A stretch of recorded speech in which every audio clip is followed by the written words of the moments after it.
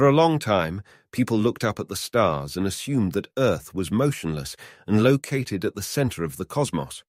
Our collective consciousness was rooted in a geocentric worldview that put us at the center of everything. However, during the Renaissance, when interest in the sciences and the arts was revived, people started to question the status quo. Then comes Galileo Galilei, a man whose legacy will live on in the pages of scientific history. He was ready to shake up centuries of dogma with his inquisitive mind and better telescope, ushering in a new era in our understanding of the cosmos.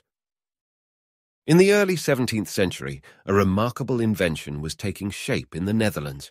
It was here that the first rudimentary telescope came into being. By arranging two lenses within a tube, distant objects appeared nearer, revealing details otherwise invisible to the naked eye.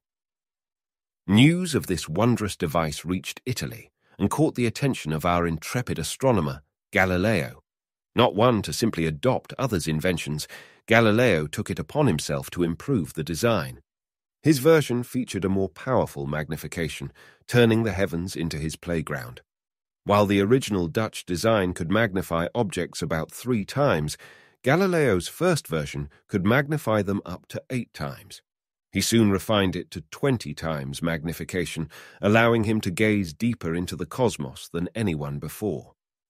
And as he peered through his improved telescope, the universe began to share its secrets. With the night sky now magnified, Galileo embarked on a journey of celestial exploration, making discoveries that would shake the very foundations of astronomy. Among his first major observations were the moons of Jupiter. To the astonishment of many, these moons clearly orbited the gas giant, challenging the idea that all celestial bodies revolved around the Earth. Then there was Venus, revealing its phases much like our moon. This was a clear sign that Venus orbited the Sun, further eroding the geocentric model. Even the Sun, believed to be perfect and unblemished, had its secrets. Galileo observed dark spots moving across its surface, hinting at the Sun's rotation and imperfections. And the Moon, far from the smooth, perfect sphere many imagined, Galileo's telescope revealed a rugged landscape, with craters and mountains casting shadows across its surface. Each observation was a piece of a larger puzzle. The heavens were not as they had been believed for centuries. A new understanding was dawning, and with it came both wonder and controversy. As word of Galileo's discovery spread, the implications were profound. The cosmos, as understood by the geocentric model, was being dismantled observation by observation. While many embraced the newfound knowledge, others saw it as a direct challenge.